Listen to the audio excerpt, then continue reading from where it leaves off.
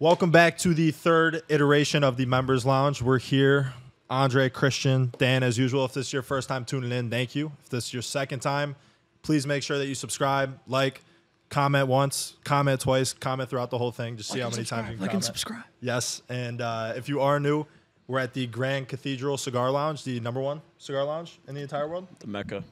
The Mecca of Tampa. So one thing that I wanted to say, major change here, is we have a newly minted Pepe Coin millionaire, Christian Bonnier, who some people are calling the next Michael Burry. So can you tell me about the thought that went into this decision? Because I remember going into your room, seeing graphs everywhere. Yep. On the wall, and just making this huge decision where you're like, I'm going to put everything I own in the Pepe Coin. And I wish I did, actually. Here, so. Yeah, no. I was just on Twitter, and some random account said, buy this shit coin. And I was like, okay. So I put in $500. It's so simple. And I'm at the same situation now I was at with Dogecoin 2 years ago, where it tanked 50% from the all-time high. And last time, I sold all my Doge. So now, I'm not selling any of my Pepe. So if you're watching this, I'm either going to be really, really smart in a few weeks, or I'm going to be really stupid. So stay tuned. So wait, last time, looking back on it, you had a little bit of regret. Did you take any profits this time? Yeah, I took half out, and I'm riding the last half. Okay. Smart. Respectable.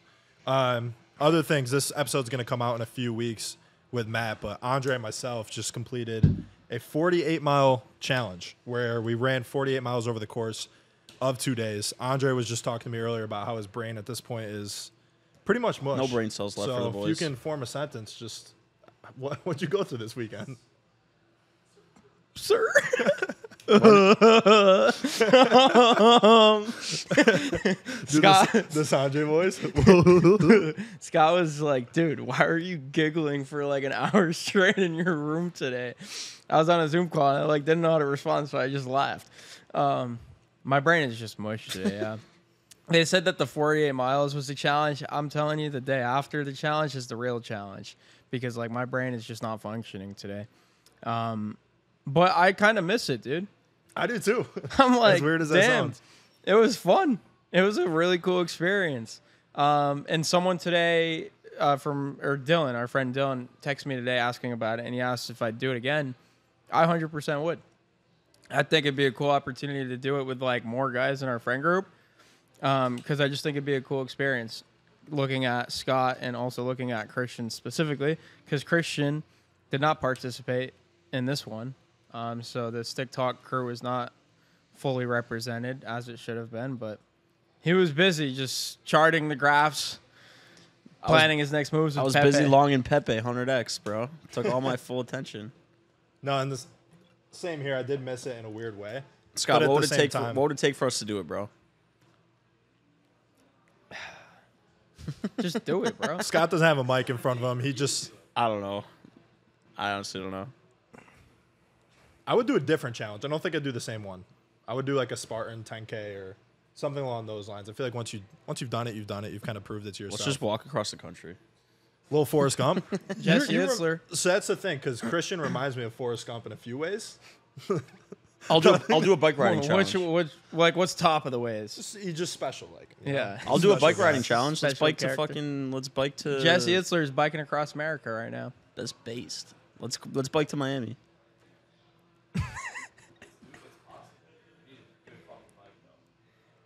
Classic. All roads lead back to Miami. All roads lead back to Miami when you're degenerate. When you're a Latino That's the maxi. closest landmark I could think of. Oh, I biked to Orlando. Who cares? I biked to Daytona Beach. Mickey Mouse challenge. But that's just something, completely outside of work. And I don't want to talk too much about the benefits because we'll cover it in a few episodes. But one thing that I did want to riff on a little bit was just our event that we had recently. And we did a podcast. It's on the channel. Released that. It's actually on Daniel's channel, I think. But I want to talk more about in-person events, and specifically from a business owner's point of view.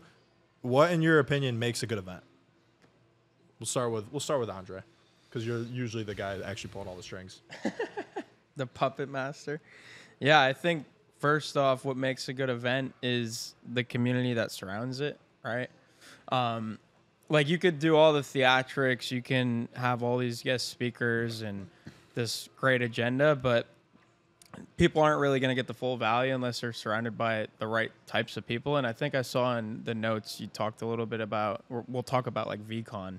And like, dude, like I love Gary and I love all the speakers and it's sick, but just look at the ticket prices for that event. Like it absolutely tanked because the people that go are NFT weirdos that like none of us want to hang out with. Like we experienced it last year.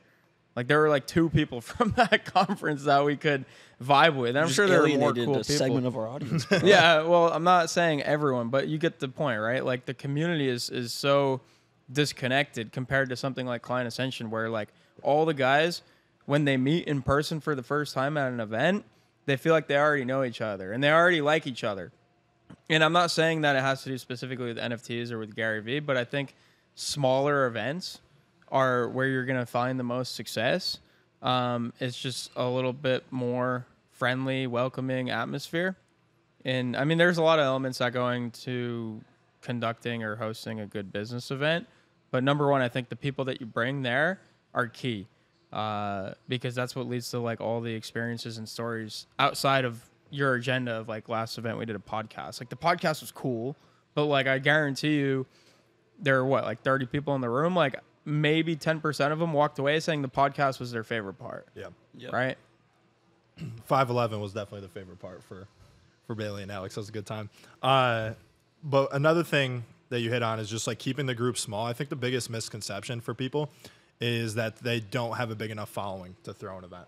When in reality, even if it's a small get together and you're just doing whiteboard shit, you're doing a workshop and having 10 people, especially if you're in a client services business, that's so important, because we kind of came up in the age where like we've never met a lot of our employees. We've never met a lot of our clients. So go the extra mile to actually meet these people in person. It's just going to make that bond way stronger. Obviously, it's going to help with, ROI positive things like retention. But more importantly, it's just going to make everything you do a lot more enjoyable, because you're not just looking at people anymore as characters on a screen. You get to know them on a deeper level. Another question that I was... Yeah, go ahead. I was gonna stay on the same topic. But I was just gonna say, I think the biggest part of a successful event is not to have an agenda behind it. I feel like a lot of the in-person meetups, at the end, the guy gets on stage, he's like, if any of this was valuable, who's ready to join me in the back-end mastermind? And like, that's just kind of a... Was that like a Tony Robbins impersonation? No, I don't. slimy play to me. I think just having an event for the sake of community building and making friendships and forming relationships with students, other people in the program, I think that's what it's all about.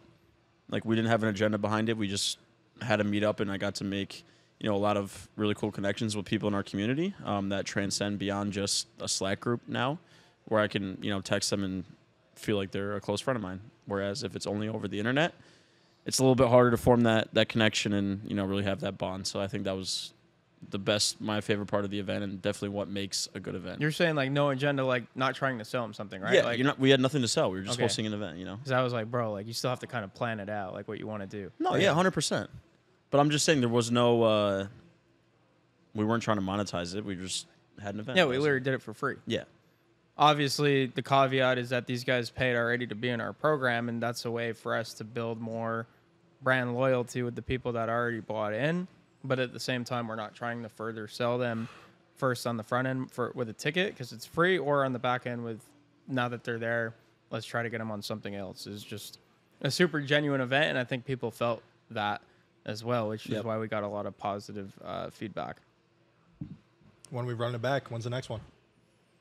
I want to do monthly, but this is one of the main talking points at the event, because it was business related, so there was a lot of strategy being talked about. And one of my biggest takeaway, or what I thought the biggest theme of the event, especially talking to the people there, was market research and going out and talking to your customers and like how to build a really good product.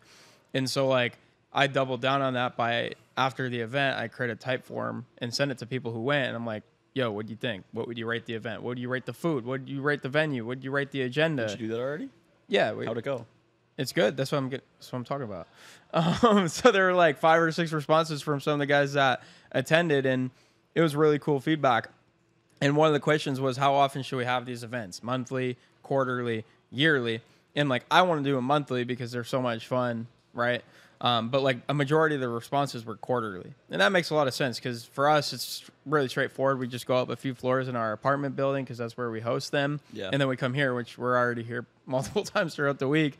So it's really easy and convenient. But everyone else, they're flying in from different cities. They're, paying money to stay in hotels, stuff like that. So quarterly makes sense. But yeah, I think sometime in the next month or two, for sure, we want to do another one.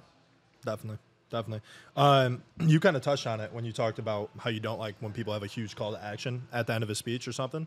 But my next question was going to be, as an attendee, what do you guys look for in business events? I know that we're signed up for Russell Brunson's later in the year, but are there certain things when you're looking at a potential event to go to? Like if somebody's out there watching and they're trying to figure out, okay, is this event bullshit? Is it actually going to be applicable to what I'm doing? Like, what do you look for from an attendee's perspective?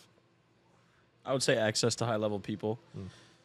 Like, Andre got to sit down with Patrick Bet-David and Rudy Giuliani after their podcast and smoke a cigar with them. Like, we met Gary Vee briefly at VeeCon. We were around some high-level people.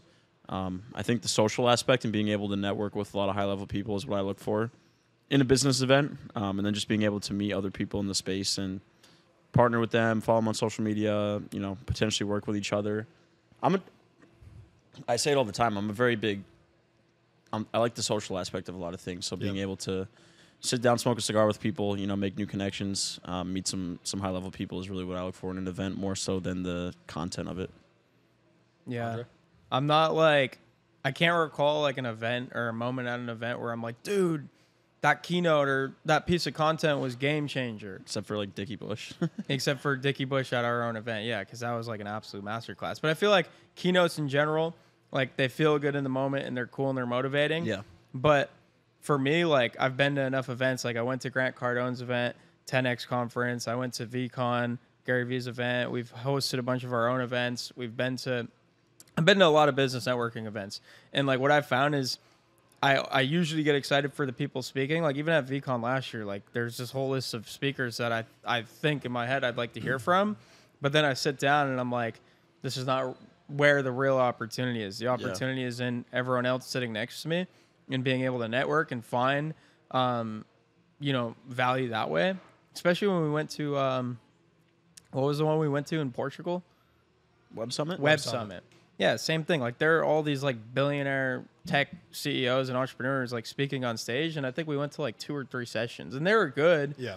But like that was not really what we were there for. And like Christian said, dude, like events are so fun because of the experiences. Like the best part of that event to me personally was definitely the bubble waffle, Kinder Bueno Nutella crepe. Oof. Still like the best dessert I've ever had. I think about it all the time. And then also the satellite events. I think like the satellite events, like you mentioned like going to 511 the next night after our event with some of the guys. Yeah. Like things that happen that branch off or outside of the core event. Connor and David was fun too. Yeah, I was gonna say that was my favorite part of that. So like that trip. that's what I enjoy the most is like the experiences that happen outside of the event. Cowboy Jacks, shout out to that bar in Minneapolis. But yeah, I think the satellite events are great. The networking opportunities. Again, I never really take away anything crazy from the content. Bro, like VeeCon, some of my favorite moments were just like us messing around, like walking to the venue. Like us and Max just, I don't know. Yeah, I was going to say the main thing I would recommend people do is to go with a group. It's just a fun thing to do. Like if you have even like 1 or 2 other friends that are interested in business, ask them to go to an event. You guys are going to have a good time. And just make a trip out of it. Bro, the funniest, this is a great example actually. Like we went to Web Summit and I'm pretty sure, I think you were like selling, you were like actually making use of the event ticket by pitching at the booth. Christian and I literally found like a co-working space booth in the event and just sat there all day and worked. Not all day, but yeah. But for the most part, dude, I spent most of my time at the conference working like I would have from a hotel room or from my home office. So again, like I just think outside of the event, there's the real opportunities. I talked to a minimum 100 people there. Such a different world than the one that we're used to. That's all like nobody has any money. Everybody's looking for funding. Nothing's profitable, but everything's like the next meta. Like No, and that's where like the unicorns come from. Usually, it was different. It was change of pace for sure. And then the only other thing I wanted to say for events, I feel like that's like the weird item where always take the upsell. I like with the Patrick David podcast event. There's no better thing to spend extra on than at an event. Just pay for that higher level access. Yeah, access. That was going to be my other thing. Is like if I go to an event like going forward, like I would advise against the lowest tiered ticket. Like I want to pay for access. If there's an option. Like VeeCon, there's one ticket, so you can't. But like with the sales event, you didn't get it. You didn't get the higher one. You're like, shit, I didn't even know. Because I didn't even know there was there. Yeah. I was 100%. It's the most valuable way to do it. Our friend Brandon that goes to like all the events, he said the same thing. After going to like 100 business events, there's no point of just going. Like buy the highest access ticket and go to 10 instead of 100. Yeah, and it has nothing to do with getting that close to the person because odds are their plate is super full. You're probably not going to do business with them. Like if you get the highest tier ticket at a Gary Vee event, you're still probably not going to conduct business with Gary Vee, but you're surrounding yourself with all those other people who firmly believe in investing with themselves and then also that's why have I think the capital. VeeCon audience is so weird because the ticket's like bowl $100 strike with Gary Vee. Yeah. Huh? You see that? Gary Vee had like his bowling event where all the NFT holders could bowl with him, and some kid was like awful. And he's like, if I bowl a strike here, invest in my business. And Gary's like, 25 grand, he bowls a strike. And that's sick. And that ticket is like $20,000. Or that NFT specifically that gets you access to go bowling with Gary Vee. So like that's a specific subsect of the community where I feel like it'd be valuable. But like VeeCon, it's so different because it's like $100 to get in. So like anyone can get in and there's no tiered access at all, which I think is a mistake. See, I want to talk about that because we're all going to VeeCon. That's in Indianapolis in a couple of weeks. If anybody, by any chance, has Indianapolis tips, cool place to go, hit us up, please. Bro, we got Dylan to plug us up. Oh, true. Matt Moore lived there. He said there's nothing. Yeah, really? He was I mean, Dylan's brother-in-law is like the god of Indianapolis. So. Yeah, but it's probably a different experience being the star of the NFL team versus a 20-year-old that, is just trying to figure life out. But anyways, the tickets right now are like $160, and there's like an Andrew Schultz stand-up event. There's a bunch of high-level speakers. It's extremely, extremely cheap.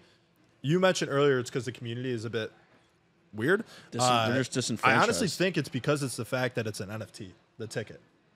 And that market is so cold, and the amount of people that would just pay $500 if it was just a regular ticket, it's like, hey, here's the ticket to go, would be way more than the amount of people. So it's like the fact that it's an NFT is massively I just think it's because it's a bear market and all the NFT bros are like poor now. But like he's saying, think about if Gary just announced his audience, yo, I'm hosting this super conference with this lineup of speakers, $500 a ticket, everyone would buy. Yeah, if you put it on Eventbrite, he could sell it for $500 to $1,000 easy. Andrew Schultz tickets go for like $300, $400. That's what I was saying. Andrew Schultz tickets alone make it worth it. Yeah. And he sells out every show. Yeah. That's interesting. I wonder why that is. Maybe because the ticket market is fluid. It's not like a static price, and it's just like the market's demanding it. Well, that's exactly what it is. It's the tickets were never sold. The tickets were given to people. So people that go to an event, I'm sure there's a percentage that spend the $500 and say, oh, this isn't worth it. So now those people with the ticket can now say this is only worth $160, and then the floor just fluctuates. But think about it this way: is like the tickets were never sold in the first place. They were airdropped to the 10,000 people that bought the original NFT, and all those people are down bad, meaning they probably can't afford flights or hotels in Indianapolis. So they're like, I'm just gonna sell it for $100, and then it just sets the floor. So like Gary's not setting the price at all; it's the market, and that's why it's an interesting. I agree 100%. Like for an event like that, if Gary's like trying to, I'm not sure what his motive is, but if he's trying to, make a bag, then sell it as just a ticket. That's what I'm saying. It's such a bad use case for this that it's literally devaluing the event. Mm-hmm. It's like picture a big Venn diagram, and one circle is people that have money, and another circle is people that know how to use OpenSea, buy an NFT. It's like the overlapping part is getting smaller and smaller and smaller.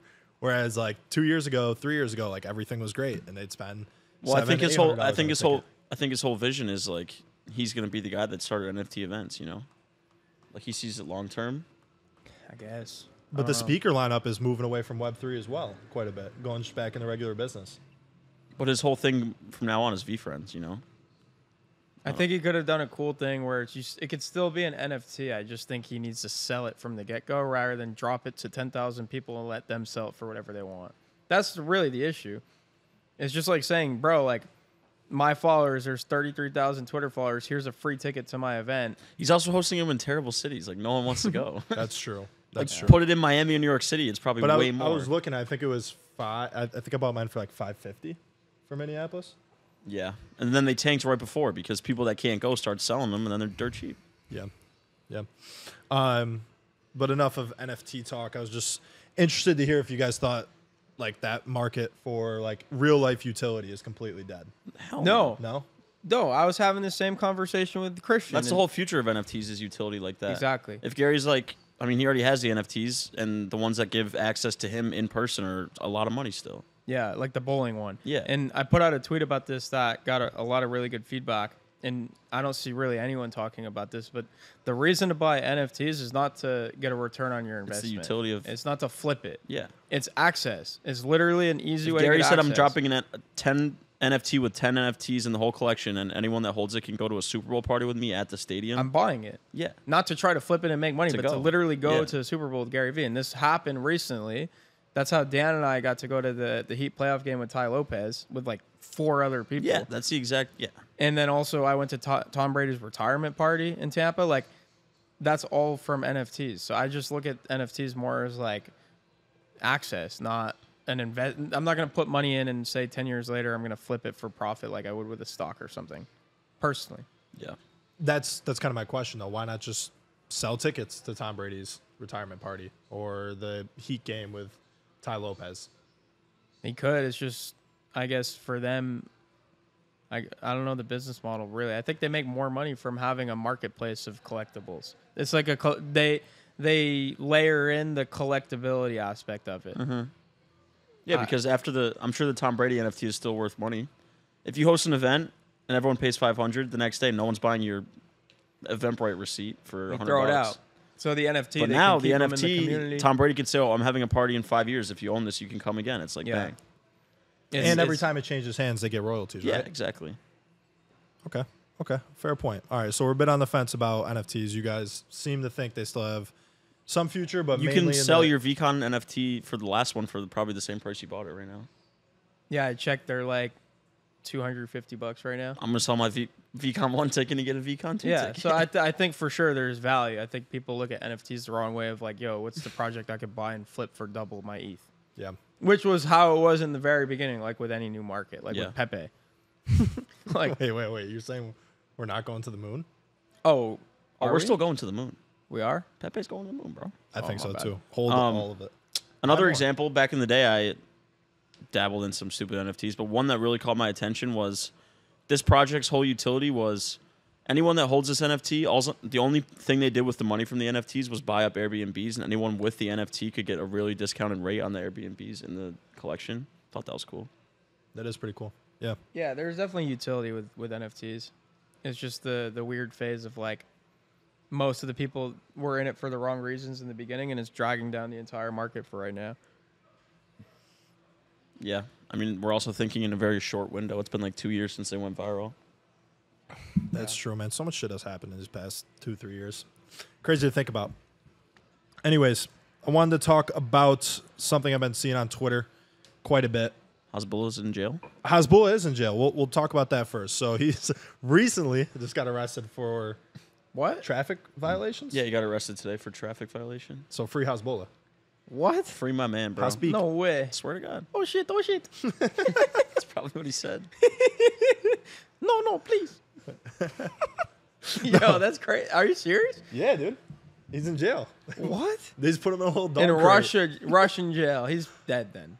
He's not dead. He's not dead. He's like the king over there. It's like Putin and then His jail cell is Hasbulla. probably a freaking luxury suite with a bunch Oh, of it's cats. it's a dog crate.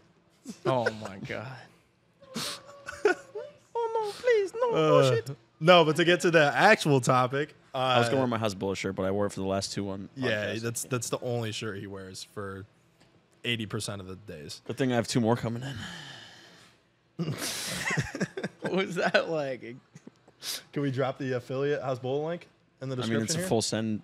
Another utility of NFTs. I got 30% off my order with my full send NFT. You have what's the NFT called? For Metacard? full The send? Metacard. Have you done anything with it? I got $100 in Happy Dad store credit, and I've got 30% off a couple shirts. So recouped about $150 of my $700 investment, and the NFT is worth $500. So That's the cool thing, though. You'll have it forever. but tomorrow they could be like, hey, we're hosting an event in Tampa. You can come if you own the NFT. I can go. Yeah. Shit. Okay. Fair enough.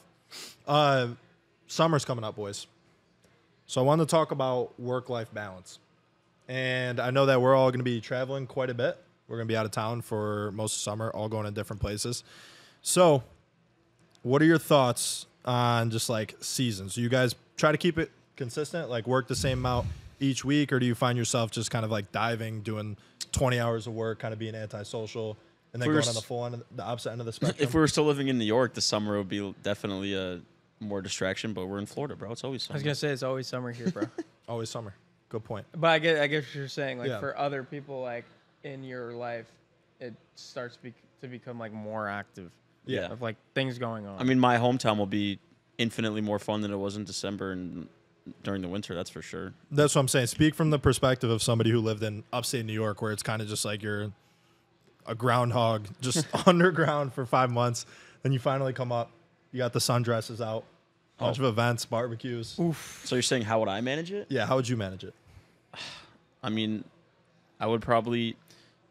I'm weird. Like, if I don't have any commitments all day, I'll just drag my workout over the whole course of a day. But if I have something at 4 p.m., I will work very much more focused up until 4 p.m. and probably get more done in that period until 4 than I would if I worked the whole day with nothing, no deadline.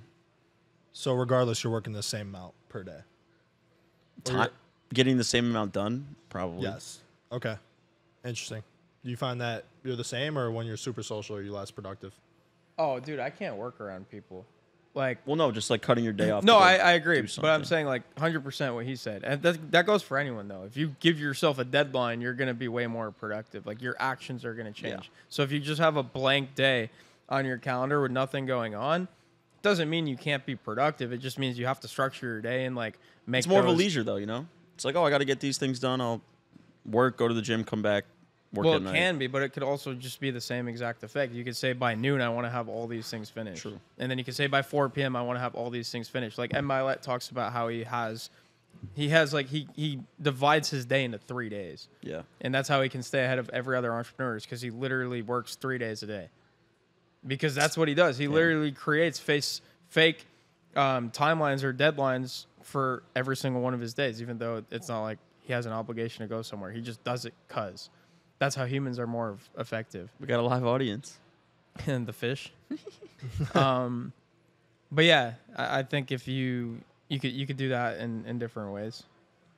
How do you set deadlines for yourself effectively? If you have no boss, let's say you run your own business. Bro, you have to. I mean, that's how you end up getting paid. I think in the beginning, it's definitely a lot tougher as like an entrepreneur, because you're like the last line of defense, essentially. Like, it all falls back on you. So like, if you don't get your work done, like, no one's going to punish you, but you're also not going to get the reward. And I think first you have to like taste the reward to really understand it. And then when you start to slack off and you don't get that same reward, like, we've seen it. We've had months where the business is crushing, and then we have months where it just tanks. And then it's like kind of a realignment of like, someone's not telling us we have to do something differently, but we all know what we want. And so we're going to change our actions to get it because we know how to get it. So that's what I would say is like, just what do you want? Deep. Yeah, just ask yourself what you want and then plan your day around that. I don't know. Like, I guess like more practical ways of going about it is literally just like every single day when you get to your computer, just write down the things you want to accomplish. Yeah. Really just goes back to effective goal setting and Oh, bro, inputs over what's his name? outputs. So when we were at the event with Ty Lopez, Yeah. he actually explained this in a really cool way. Okay. He said he lives each of his days like the seasons. Did he catch this? Yeah, I did. So he was like saying like in the morning, that's springtime for me. And he like had a bunch of things that he does in the springtime that you typically do. And then he's like, in the middle of the day, it's summer. And then you do a bunch of stuff that you do in summer. And then at the end of the day, it's winter or fall. Fall comes next. Yeah. Whatever. And then I forget all the seasons now that we live in Florida. And then his nighttime is winter. And so he was explaining, like, he'd categorize his day into 4 seasons, and each season had different focuses, whether it's time in solitude, like time to yourself, whether it's time around other people, creating content, meetings, sales calls. And so depending on which, like, answering Slacks and emails. And so plan your day in, like, chunks. That's what I like to do. Yeah. Like, I found myself, if I try to create content in the morning, it no go. Yeah. I only can create content at night because that's Same. when, like, the creative part of my brain is more active. And so in the morning, all I'm doing is just ripping through Slack DMs and emails because it's more of like an autopilot type work. I'm the same. And so I want to get all my Slack and emails done in the morning. And so that's my deadline. It's like I don't have all day to get through Slack and email because second part of my day is going to be content. And so I have to get this done to be able to do my content. So that's how I look at it. Anything to add? I'm the same way. I'm way more creative at night, so I don't really like to. I mean, I write threads in the morning once in a while, but sales assets, long form, always at night. Gotcha. Okay. I feel like one thing we haven't discussed, and correct me if I'm wrong, is kind of the future of this podcast. And haven't done like the more generic, questions that a lot of people talk in the first episode. Since go back to episode 1 if you want to see the man behind the camera, Scott Millard, good looking fella. But Are where you do guys like brothers or something? Yeah, I mean, in the right setting. In the right setting. He must. in the right setting. That's my brother who's trying to move down to Tampa, and we're trying to convince him. How do we convince him? It works every time, bro. They're like, "Oh, come to Tampa." Wait, what? Huh? What? Is this an inside joke? Christian's like, I want in on this. Dude, this is just every time I've ever gone to a bar with Scott, and if we're trying to, you guys if are we're trying brothers? to be a Riz dev, we just say we're brothers, and I'm trying to convince him to move to Tampa. That's a good one. Works every time. You got to pull all the gimmicks. I get it. Bro. The gimmicks, bro. You're the king of gimmicks. But seriously, like, My son Chris. let's start with this immediate future. Not immediate because we want to do this for a long time, but like this year, do you guys have specific guests that you would like to get? Specific milestones that you would like to hit? Just gonna open it up real general. PBD. Patrick Bet-David would be awesome. Definitely a guy who we look up to in a business sense, and then also just what he's doing with valuetainment. I feel like he does content the right way. He's growing super quickly, so the results show for itself. Anybody else that comes to mind? Not particularly. I want to interview like a pro athlete at some point. I think that'd be really cool. That would be dope. What would you ask? Why? Why do you want to interview a pro athlete? Just to hear I think professional sports and business have a lot of parallels with, like, Kobe Bryant's a perfect example, like discipline, work ethic, mindset, maybe how they've expanded into business outside of being a pro athlete, talking about how they handle success and wealth and fame. I think it'd be very interesting. Yeah, I agree. I would also like to interview a high-level college athlete right now. College athlete? Just because NIL money's a Any thing. twins that come to mind? If the Cavender twins are watching, please The who? get back to my DM. The Cavender twins, the ones who play Cavender? Miami basketball. Oh, yeah. They're they're just Super talented. they're just really good at basketball. so talented. Live- Went to the done? Final Four. Quit hating. How about you though, Andre? What? Any specific guests that you have on the radar? Like Any specific goals you want to hit? Taking it one episode at a time, man. Yeah. That's my biggest thing, dude. Like with Real Talk University, our first ever podcast, like when we started, we had no idea what we were doing. like literally no Bro, idea. the incubator episode is goated. Bro, the first ever episode, Christian and I were like, yo, let's start a podcast. I remember we met in like the study lounge at your residence hall in BU. Remember that? We spent like 3 hours trying to find somewhere to do it. Yeah. That could have been clipped so weirdly. In his residence hall, we spent 3 hours trying to find somewhere to do it. The podcast. Pause. Pause. My brain is mush right now. We ended up sitting on the other side of Incubate, or what's the cold calling agency? Bandolier. Yeah, we sat at the opposite ends of Yeah, Bandolier. yeah. So I'll go into the story. So basically, we planned the episode. We've never done a podcast before, ever. We had barely any idea on how it worked. I've never even heard myself like speak on a like outside of my own voice. You know what I'm saying? Like, it was weird to hear yourself talk. But literally, we went into like an office space and we took like these sales headsets, and Christian went to one end, I went all the way to the other end, And then we like joined the same Zoom call and we just started talking, and it's so weird. I think it was bro. on Skype. Like we Zoom went all the wasn't, way. bro. Zoom was barely a thing back then. We were on Skype. We were using Skype, bro. That's When Zoom crazy. got popular during COVID, we're like, we've been on Zoom, bro. Yeah. So that was crazy. We had no idea how to do a podcast. That was our first episode. And then we just did random interviews. And it ended up being this huge thing that led to us discovering cold email. It led to us getting to do interviews in Gary V's New York City office. I just had an idea. All right, this is a goal and an input that I'm going to start doing. Let's land a guest that we got through cold email. Let's just reach out to each of us do 10 a week and reach out to high-level people until we get one. If we have to travel there, I've been saying this, bro. Let's do it. I've been saying I'm like, wait, how do we get so many guys on Real Talk? Oh, yeah, we literally cold send emailed everybody. DMs every single day. So we'll have to travel somewhere, but hopefully land a big, yeah. Well, But you fumbled that. yeah, my biggest thing to finish that point, I guess, is like when Real Talk University started the podcast, like we had no idea where it was going. And like this, like we could say, oh yeah, we're gonna do this, we're gonna do that, we're gonna get this guy on, that guy on, but like it's just one episode at a time.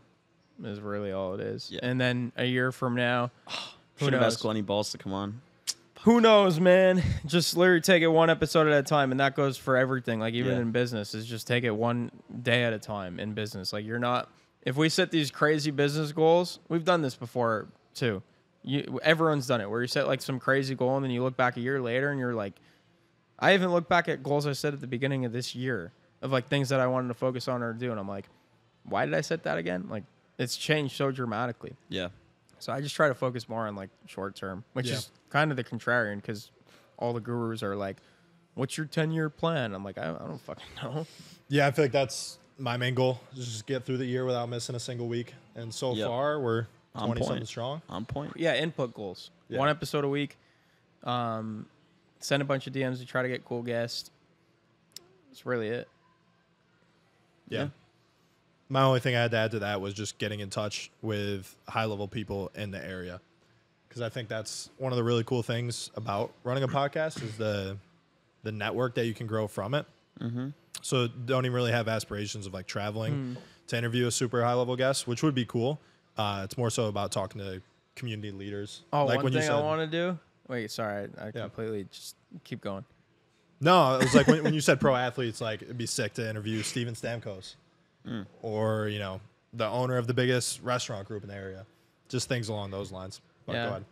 I was just thinking it'd be dope to do like a 1-year anniversary of Stick Talk and invite all of the past guests and do like kind of like a live show. That would be It'd be dope. pretty sick. That's So not a bad idea. Things like that. Just like things we can actually control and do, like without having reliance on some outside force. It's like, oh, I want to get to 10K subscribers by the end of the year. Like, I'm just one person, so I can't control the other 9,999 that need to subscribe. Like, they will when they do. You We can could. just keep yeah. Subscribe right now. Subscriber. Let's right just go now. to the. Let's just go out one night and just our only incentive is just get people to subscribe to the show. We'll just have like 2,000. That's That's the your only incentive there? incentive. Yeah. Why is there always? There's always a hidden meaning behind the shots. I hate Christian, it. it pops up on the next episode with like 3 Rolexes on each arm. The fucking Pepe millionaire. I mean, I was sitting down at a bar at Small Giant, and I got some girl to subscribe to the show. So Oh yeah, yeah. my back hurts, bro. That's why. We were talking before the show. I'm like, I looked at YouTube stats and it was like 90% men, 10% females. So I was like, who are the females that are watching? A I was gonna subscriber's say a that- subscriber, dog. What do you want me to do? The 10% No, is I'm higher just than I curious. expected. I'm it like, to where be. are they coming from? And then I just hear you're at recruiting, so it makes sense. We've got to get a female guest on at some point. We do. You have anybody in mind? Danica Patrick? Aaron Scott? Andrews, Aaron Andrews, yeah. wifey. That's a good one. I'm trying to think of a influential female in Tampa. Aubrey Strobel. Aubrey Strobel. She's big into crypto. She'd be cool. She lives in Tampa? No, but she seems cool. Oh, that's... Doesn't Kathy Wood have a headquarters in Tampa now? Yeah, that's St. Pete. Who's Kathy Wood? The Ark. Ark she founded Investment. Ark. Oh, Like huge. Yeah, Yeah, she's huge. Yeah, yeah. She's like a billionaire hedge fund. Let's That's get Vinnick nuts. on, and then he can connect us. Jeff Finnick, the GOAT. RIP the Lightning this year, though. Sad ending. Sad. Go Bullets. So sad. Speaking of, Got trolled for that, just like everything else. yeah, it's all right. We went down. The whole ship went down together. But speaking of sports ball, we've got the NBA playoffs going on right now. We actually have both of our favorite teams here. Me and Andre are a Heat fan. Christian's a Warriors fan. And right now, you're going up against the greatest player of all time. So, are you nervous? At the time of this recording, it's 2-1. Game you guys 4 are is down. on tonight. What's your prediction? So we can clip this and show everybody you were wrong. Champions are going to do what champions do. They're going to bounce back. Are you talking about LeBron? He has 4 rings. The guy with also 4 rings, Steph Curry, is going to bounce back. Okay. Curry's got 4 rings too. Mm-hmm. Yeah. Damn. But the ones with KD are I was gonna say he got carried. Yeah. He got I mean, carried LeBron has by one in the freaking Iguodala. Who else won MVP and some of those other KD. KD? Who Just else? KD and Iguodala. Curry's got 1. But who won? So who won? It was 2? Iguodala, KD, KD. Curry. Okay, so he got carried. So he has 1 ring. But okay, So, yeah, the one in the bubble doesn't count either then. why LeBron won MVP in the bubble? No. That was an AAU tournament, dog. But You can't say that no fans makes it. Okay, but you can't Equal. say Curry's the GOAT. He's got 4 rings, When 1 did I say he's NBA the MVP. GOAT, bro? When did I say he's the GOAT? I said he had 4 rings. I stated a fact. That's not even an opinion. It's a fact. Okay, but you said he's a champion. Like He is a LeBron is not a champion. champion. LeBron is Um, the champion. I'm saying Steph Curry's a seasoned vet. He's a champion. He's going to do what champions do, and he's going to bounce back. If LeBron was down 3-1, I'd be like, champion should bounce back. And he did when he won in Game 7. But the Lakers are winning, so I don't need to say he has to bounce back because there's nothing to bounce back from. all right, we're gonna stick with pop culture here. The newest Oppenheimer trailer came out, and we're all big Christopher Nolan guys. Scott behind the camera, also a huge Christopher Nolan guys. He is Christopher Nolan. Dude. He What is are you talking about? He's Christopher Nolan, Chris Nolan, Chris Nolan. before he was Christopher. What's your favorite Nolan movie? Interstellar for sure. Really? Yeah. Over Dark Knight? Yeah. That's tough. Dude, like that's for sure for me. Interstellar. It's like the most emotive Christopher Nolan movie ever. I think. Now, does the fact that you work to the playlist have anything to do with it being? Oh, your I work favorite? to the Dark Knight playlist. I work to the Lord of the Rings playlist more than I do the Interstellar. I just love movie playlists that when I work, it's just gets me into the flow. But the movie for sure is, I think, the best. I think it's my favorite movie of all time. Oh, go like quick aside on people I would love to get on the podcast. McConaughey. I thought you were gonna say Nolan, but both for sure. Yeah, I mean, I don't know if Christopher Nolan does podcasts. He'll do ours. Not when they're produced like this. Imagine he comes with like an IMAX Yeah, camera yeah, for it's the like next outside. episode. I brought my own camera. But no, McConaughey would get sick. And he actually just got into like the info product world out I of know. nowhere. I know. You see that? He goes on a lot of podcasts to promote the info product, so he could Imagine an Austin trip, McConaughey, Rogan. Dude, McConaughey is definitely like a potential guest.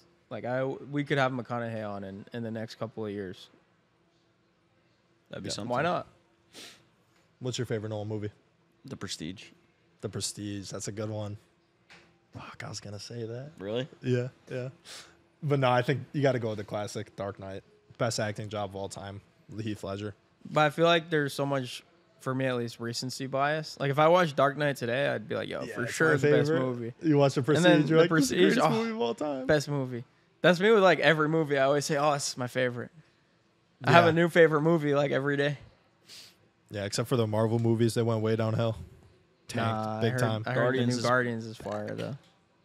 Yeah, but the last few before that were like public service announcements for how you should think. It's like what Ted Lasso is doing now. It sucks. Yeah, it's tough to watch. It's like, okay, let's just go back to being entertained. All right, last pop culture thing. Your boy Tucker Carlson got fired from Fox News. Tucker Carlson. Tucker bro. Carlson. So this brings up an interesting question because I feel like he could just start his own podcast now and be just as big, right? Like, what's the point of having a media company behind you? Is there a point anymore? To propel you to the level that gets you to that point? But once you're there, No. no. He is the network, bro. Damn. Portnoy. I am the network. I think like, I mean, there becomes a point when you're not watching Fox for Fox, you're watching Tucker. Or you're watching Hannity. but at the same time, like there is power in having a media company because the reach goes further than Yeah. him. So like he's basically the way he's probably looking at it is, yeah, he could have his own podcast and he could share his message and that's the extent of it, or he could create his own media network and go out and recruit other, media stars that can support or back his message and give different perspectives in 10x or 100x his reach without having to do anything differently.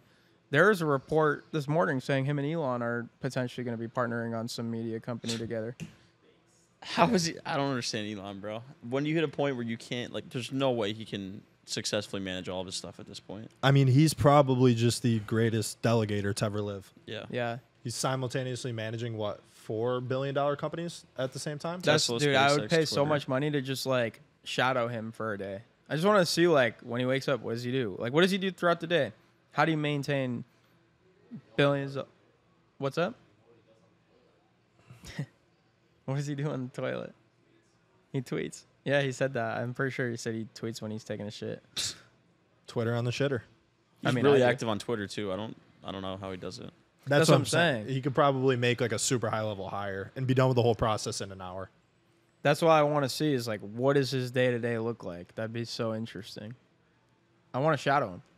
And imagine he releasing NFTs, you shadow me for a day. That'd be sick. Yeah. Go for $5 million. Dude, I mean, it would be worth it. I want to shadow Bezos for a day now because it's probably just It's probably in the gym from when he wakes up to he HGH. goes to bed. Dude is ripped for no reason. Oh, there's a great reason. It's why not get ripped? You already That's what did I'm saying. everything else. Shadow him. He wakes up. He hits the gym. He goes to bed. He's probably lifting all day. With a different Latina every week. This guy's he's living, man. Yeah, Bezos was I lost the space more. I'm just going to get way more girls than Elon. You know now. who's actually super based? Who? Zuckerberg. Dude, I saw a video of him. All right, if you grappling. guys could reach Bezos at Elon level, would you be more like Bezos or more like Elon? Elon. Bezos. I don't know either of them enough, but I feel like I'd be. Yeah, I feel like I'd be like Elon for sure. I'm more of the nerd. I think that's really. So try to save the humanity or get jacked and go on a super yacht with Latinas. Is he trying to save humanity though? Elon? Is Yeah. that his whole MO? Go to the Pretty moon, much. occupy Mars, free media, free press, make tunnels underground. That's pretty cool though. He's the definition of an entrepreneur. Yeah. He's solving, he's literally taking the biggest problems in the world and saying, yo, let me just be savage enough to try to solve them. Yeah. Which I think is sweet. Bezos hit it one time with Amazon. Isn't Twitter's That's cute. That's yeah, cute. He took over the world with one company. Yeah, it's cute. Who's more like Lex Luthor? You said. I feel like that's Christian. I don't even know who that is. Yeah, who's Lex Luthor? You guys have never seen Superman? I've seen Superman. Is he the villain or something? Yeah. It's the evil entrepreneur guy trying to take over the whole world. Oh, okay. That is definitely not me. If I got that rich, I would have no more incentive to take over the world. I'd just chill. Go on super yachts with Latinas. Yeah. Yeah. Okay, so you're Bezos. We landed on that. I think the most interesting thing, from an outside perspective, and just our very, very brief career in business so far, is just how do you get to a point where you can just have what seems to be an infinite plate, and there's just never too much on your plate. Do you think there's somebody behind them, 50 executive assistants who are just There has actually to be. doing all the work There for has him? to be. How could he conceivably? Oh, yeah. This is why I love this show, Succession. Just think about, the character study of Logan Roy. Yeah. He literally had 100 people just reporting to him and doing things for him. He just sat there and talked to people. He was never working necessarily the way we think of work, going and answering messages and emails. He's just he's literally, his version of work is sitting in a room with 10 people asking him questions and telling him what's on the plate. And then he tells them what to do. And he directs them. I'm not sure if it's so accurate to what these guys experience, kind of but is. that's why I enjoy the show so much. Billions, Axe is never making a trade. It's Mafi, go fucking make some money. Yeah. No, it's a good point. Yeah. I think there was a quote by Chamath or Naval. I get them mixed up all the time. But they're It's so racist. I know, aren't it's because yeah. I'm in the trenches with Lex. Yeah. Chamath Palihapitiya. Yeah. But one of them was just saying that like their biggest piece of advice for business owners is just to hire people that are smarter than them, and that's it. Chamath has actually never owned a business. So it's probably Naval. Probably. Yeah. That's one thing they rip on him on the All In podcast for. Like, you've never been a founder. That's crazy. Chamath made a 20x on the Golden State Warriors, bro. That's the most base thing ever. Oh, yeah. And he made, I think he was like the first CTO at Facebook. So he's worth a couple bill. Another thing about all those guys that they have in common is they're all involved in public companies.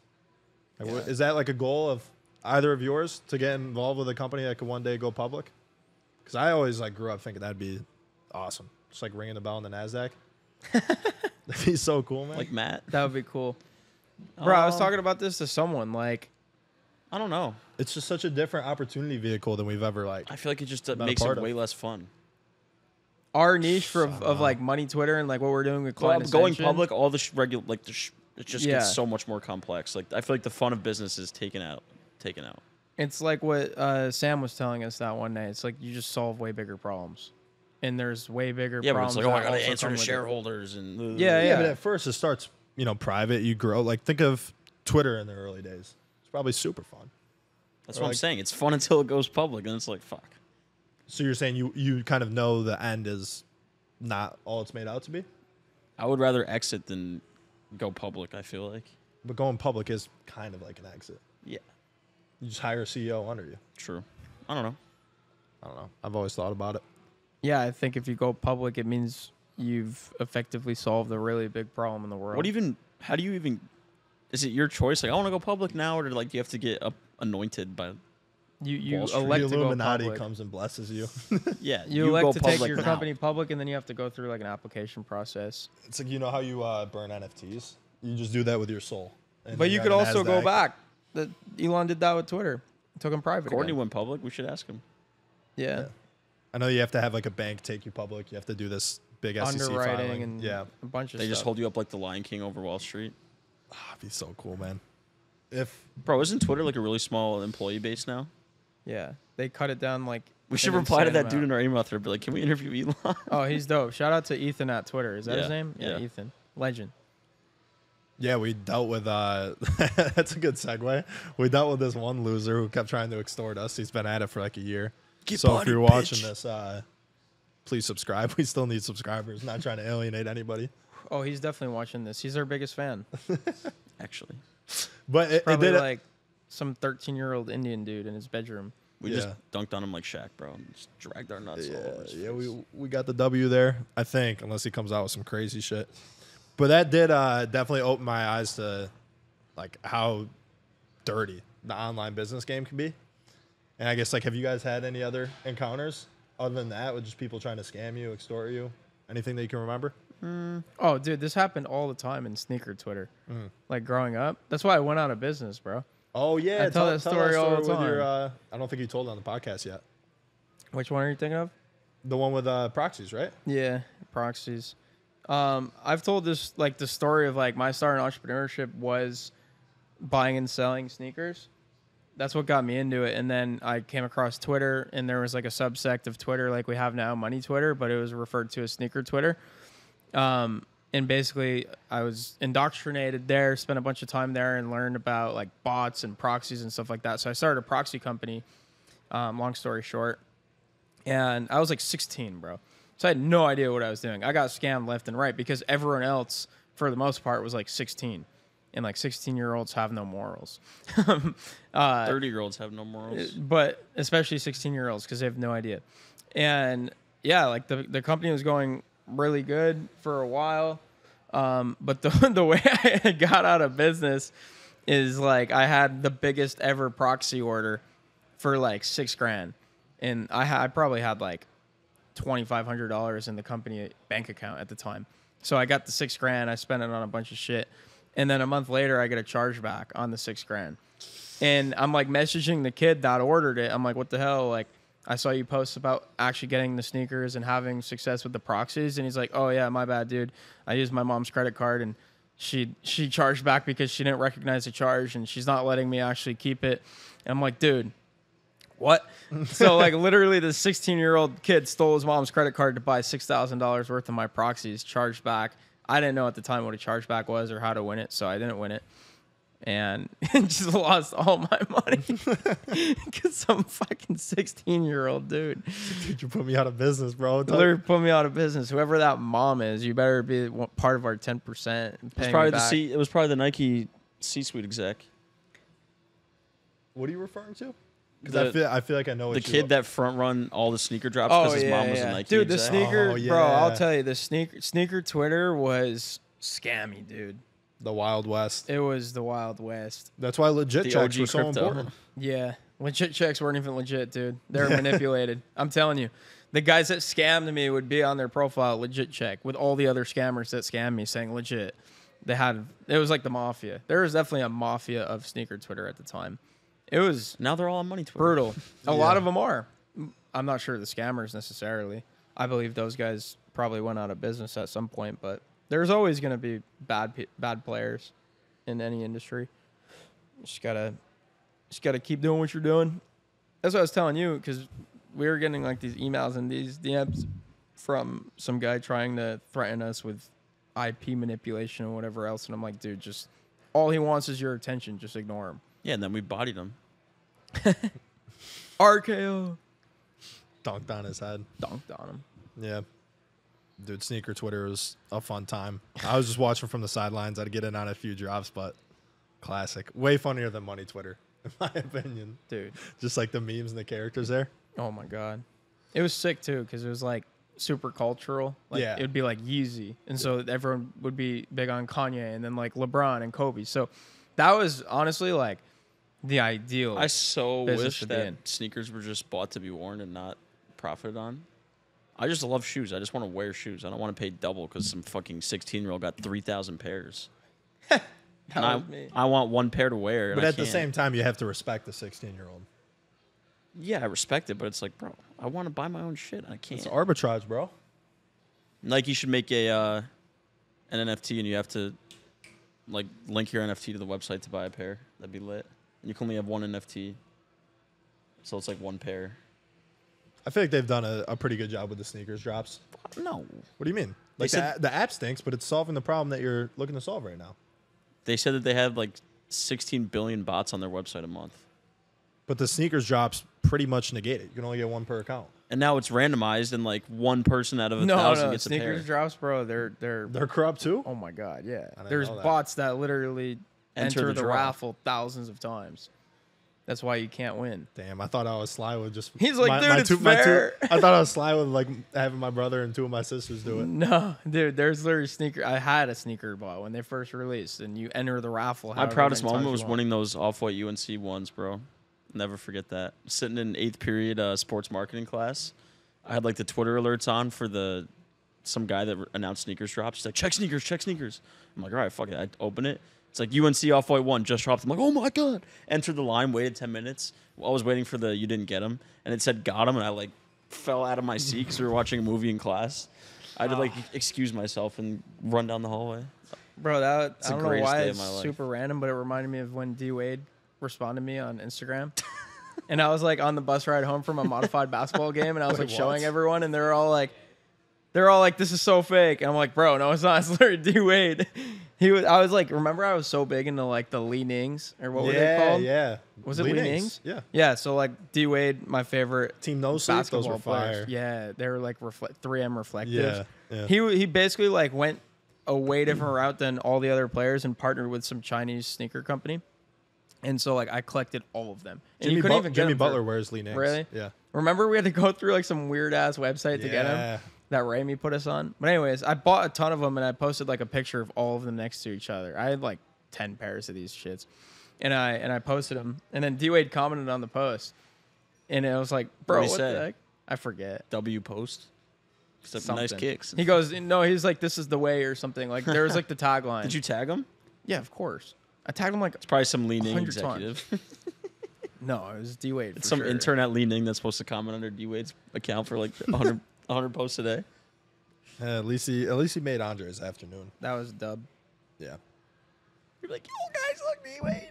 That was literally In your me. middle school voice. It was on the bus coming home from a modified basketball game, and I was wearing the Li Nings, and that was a day. Yeah. All right. I think that's a. How long have we been going for, Scott? 1 hour? Guys, what else you want to talk about? What else do we want to talk about? Do we hit everything on the list? We hit everything on the list. Really? Let me see. Finish the challenge, work-life balance. Oh, you know what? I feel like we've been doing lightning round for the last 8 episodes. We've never given our answers. You want to just do that? I don't even know what the questions are, bro. We change it every episode. All right. If you could tweet one thing and it's on a billboard and the whole world sees it, what would it be? Oof. Damn. Christian? Oh, my bad. The whole world sees it. The whole world. Ladies, text me.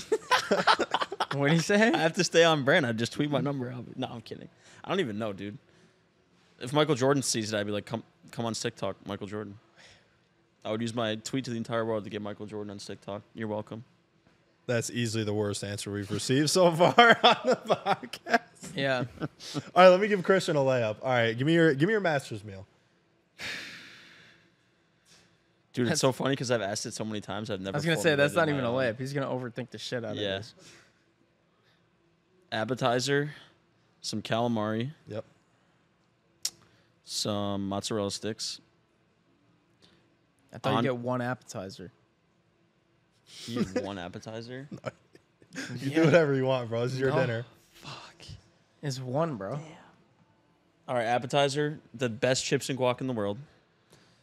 Entree, the best ribeye with crab and lobster on top of it. And you get to pick 3 sauces. Side of lobster mac and cheese.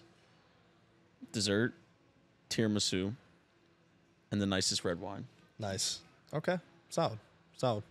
You got any of the lightning round questions for us? Dinner, any 3 people. Dead or alive? Mm-hmm. I'm going to go with my grandpa, Elon, since we've been talking to him. It'd be good to ask him some of the questions that we had earlier. And I think the last one would have to be the greatest basketball player of all time. Jordan doesn't do dinner. D-Wade? No. Can you get him really LeBron James. get him really drunk so he doesn't play good? No, tonight? that's a hard question.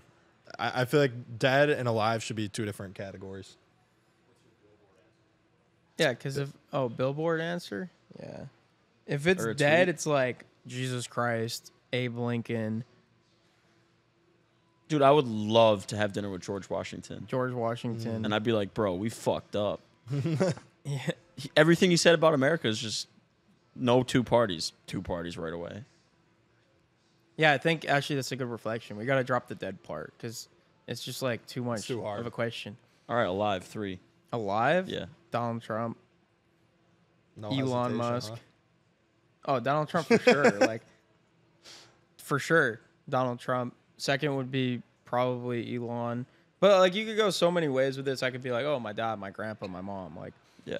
but I would say, like, outside of family, Donald Trump, Elon Musk, probably Tiger Woods. Forgot Tiger was alive. I would do MJ, Tiger Woods, and John Daly. John John Daly. Daly. That'd be the sickest dinner of all time, bro. It would be in Vegas, and we just go right out to the casino after. That'd be an elite Now night. you're dreaming. I am. I think I'd go. Imagine being at a table with MJ, Tiger Woods, and John Daly playing blackjack. God, That'd be fire. that'd be insane. Speaking of blackjack, have you been gambling recently? Or you taking a little hiatus? Just ride my Warriors. That's Pause. it. What? It's a riding the Warriors. He's gambling, bro. He's bought Pepe. Yeah, that's true. That is a form of gambling. Going in It's on an shit investment. coins. Okay, it's an investment. By the Yeah. sheer term, it's an investment. Does anybody have a billboard tweet? I don't know what mine would be. I feel like that's a big responsibility. I feel like yours would be inputs over outputs. Yeah, Or live what's the in the one that day, you like measured that- by the decade. Yeah. I just do like be kind Everyone's so fucking mean nowadays, bro. Aw, so cute. What do you mean? Imagine if everyone was nice to each other. What world For would our we? 7 lady listeners, It would be that he's picture- a sensitive guy. It would be that picture of all the floating cars. If we were all nice to each other, look how much we could accomplish. Grow up. Grow up. That's the definition of growing up. Be kind, bro. Also, Christian, you went to Costa Rica. Yeah. How different was that? Oh, dude, I want to buy a house there so bad. Why? Because for a week I didn't hear about politics, guns, other Politics and hot guns. news topics. You just wake up, you go to the restaurant, the waiter's like the happiest guy alive, and he probably makes like $2 a day. It's just a very different vibe, bro. You're disconnected from everything. There's one main road in the whole country, one lane. Every side road's dirt. None of the restaurants are labeled. Here's a good question. If you could switch lives with the guy that makes $2 working the restaurant, would you? Fuck no. No. That's a better question, though. Because it's escapism. Of course you like it. You're Yeah. escaping your own reality. No shit. That's why people like Yeah. to go on vacations. But I'm saying, like, would you trade situations with someone that actually likes I'm it? not saying I'm escaping my own reality. I'm No saying it's such a thing But as do you a really life like the that's place, better or do than you really like yours. the circumstances when you're at the place? Is what I'm getting at, the circumstances, obviously. for sure. So you would just use it as more of a vacation home, like that wouldn't be the home base? It'd be like, yeah, whenever I want to go down, have a week there. For me, I need stimulation. I could probably never live there full time. I would go insane. Yeah. But it's a good reset. It's a great reset. Yeah. The West Falls, you can go to Costa Rica, bro. You're good. Dude, you were the most sunburnt person on the planet. Oh, It's actually disgusting. oh, my entire back peeled like I was a snake. Yeah, like I thought there was a dog in the apartment for the next 2 weeks. You just see skin on the ground. Yeah, it Oh, was that was bad. nasty, It was dude. bad. It was gross. It was gross. Andre, you going back to Lebanon anytime soon? Hopefully in August. In It's August? the plan. I want to go. You should. It's great. I'll plan my New York trip and we'll go right to Lebanon, bro. I'll be based. You should, bro. Do they like my kind over there? Oh my god. Is your pops going? Yeah. Damn. That's the plan. Is Are we I'll doing go with my Dubai? I'll do dad. Dubai or Lebanon. I'm not doing both. You got to do both because you string them together. What? Dubai is like a 2-hour flight from Lebanon. I thought we were doing Dubai in November. If you want. Are we doing European summer? What happened to London and Dublin, Jeez, bro? You just went from Lebanon to Dubai to Europe to Yeah, I'm Ireland. down to do that still. Let's plan it after this. July? Yeah. All right. Not July 4th though. That's I got to be with my people. True. America. Yeah. Yeah. Dude, I'm so checked out. I'm sorry. Yeah. No, this is this is great. If anybody's here, you're DM legend. us. We'll give you like a free hoodie of Send the help. merch that hasn't Send the merch help. that hasn't come out You're yet. seeing us in raw form. Send help, seriously. And you've got another podcast right after this. I'm canceling. You're canceling Yeah. on Sorry, Max. Let's go cook some steak. You don't want me All on right. your podcast tonight. I Hard will cut. not speak Thank you words. guys. Love you. See you soon. If you're actually here watching this right now, we really do mean it when we say we love you. Love you Because guys. that's some true dedication to listen to us in this form, especially. Talking away. And yeah, I would say this is probably not the best impression of the Stick Talk podcast. So if you're listening, go check out some of our other episodes. Specifically, let's think what's out there. I think the first episode of Members Lounge was pretty legit. And I guess this is actually a good question for the audience listening. Like, what's your favorite episode that's on the channel so far? Other than Scott, of course. First episode. I love Brian Moncada's one. Brian Moncada. Just like in the moment when we were hosting it, one that was really, really fun that sticks out was Dylan's. Dylan's was really That was fun. a lot of fun. Yeah. Yeah. I feel like that was a good I episode. like the episode with Grandpa. That was my Yeah. favorite. Yeah, that was a legendary one. favorite. But yeah, go check out some of those episodes. And we really do. We love you, man. Peace. We love you. I'm out of here. Dude, one tweet for the whole world. That's, I don't know. Dude, I'm like...